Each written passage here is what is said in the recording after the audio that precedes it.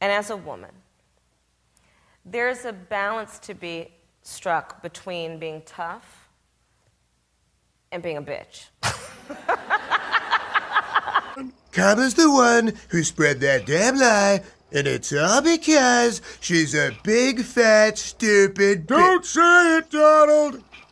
Well, Kamala's a bitch, she's a big fat bitch, she's the biggest bitch in the whole wide world. She's a stupid bitch, if there ever was a bitch, she's a bitch to all the boys and girls. Will you shut up, man? On Monday she's a bitch, on Tuesday she's a bitch, and Wednesday through Saturday she's a bitch. Then on Sunday, just to be different, she's a super king, Kamehameha, biatch.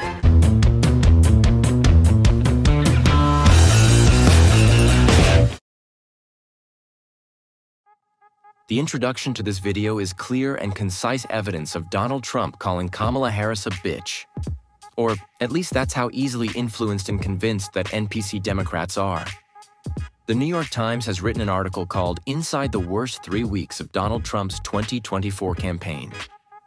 In this article, the author claims that Donald Trump has repeatedly called Kamala Harris a bitch in private, according to two people who heard the remark on different occasions. I always think it's hilarious whenever any news agency reports something that Donald Trump said, but are not able to name the sources or provide any evidence at all.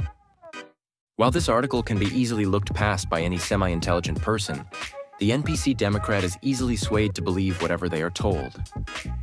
Some Democrats on X are posting a video of Donald Trump talking to someone. While this video is already a few weeks old, it is now resurfacing due to Democrats claiming that Donald Trump calls Kamala and that a means fucking we have bitch. Kamala. I think she's going to be better. She's so bad.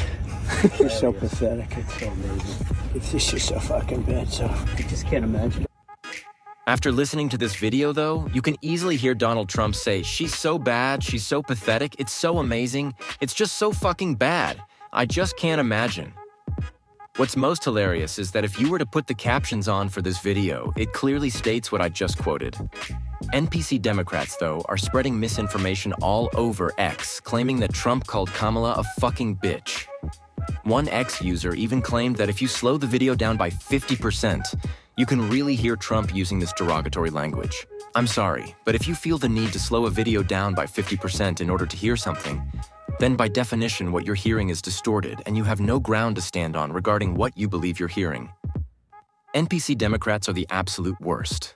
But unfortunately, there is a large portion of our country that fall under this category that will be blindly voting for Kamala Harris due to the nonsense that they believe on the internet.